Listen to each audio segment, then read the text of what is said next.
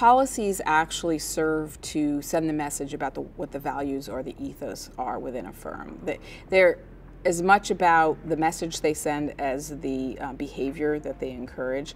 But at the end of the day, it's really about creating a culture of inclusion. That comes from the top, and that comes from the way the founders of the firm behave.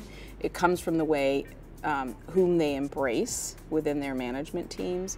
And again, back to the point, I think it's incumbent upon everybody in the firm not just to mentor, but to also sponsor.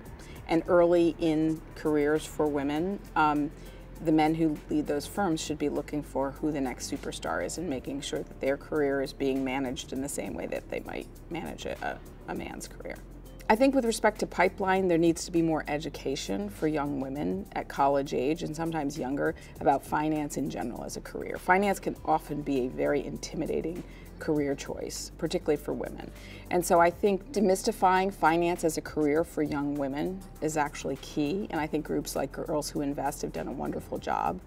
In terms of recruitment, I think simply having a woman be part of the recruiting team when you go on campus to recruit women into your firm. Now sometimes firms say, well, we don't have a woman. We really want them, but we don't have one.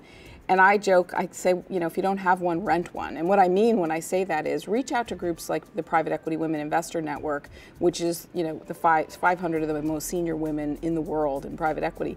We will help you. It doesn't matter if we're in a different firm than yours. We will help you. We will help talk to these women. We will help prepare them for a career in private equity and let them know what to expect.